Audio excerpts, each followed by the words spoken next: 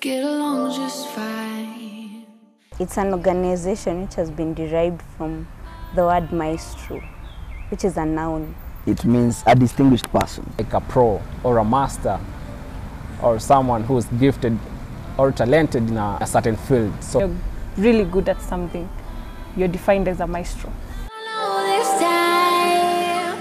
Each and every organization, they usually encounter some challenges in their projects. All our projects are individual contributions. Finances. We have the resources, but they are not always adequate.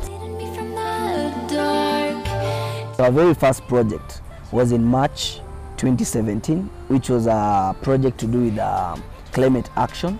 That is SDG number 13. And it was successful because we were able to plant trees, and from there the team has been growing to where it is today.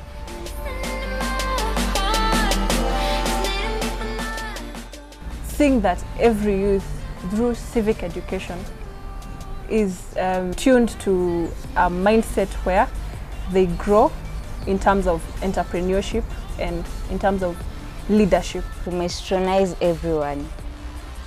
Want a world where people will take up roles and realize that it's not for the government to help them. So being a part of the Maestros is really easy.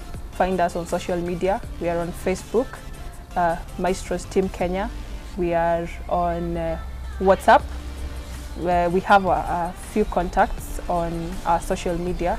So if you want to join Maestros, you can contact us and we will get you into the team. So joining our team is, we have a website sign up page. You visit maestrosleaders.org, you sign up. Once you sign up, just giving your name, your email, and once you provide this information, you're officially signed up in our database. Because the time is now. In Maestros, we have one common saying: you have to be far enough to inspire others, yet close enough to connect. That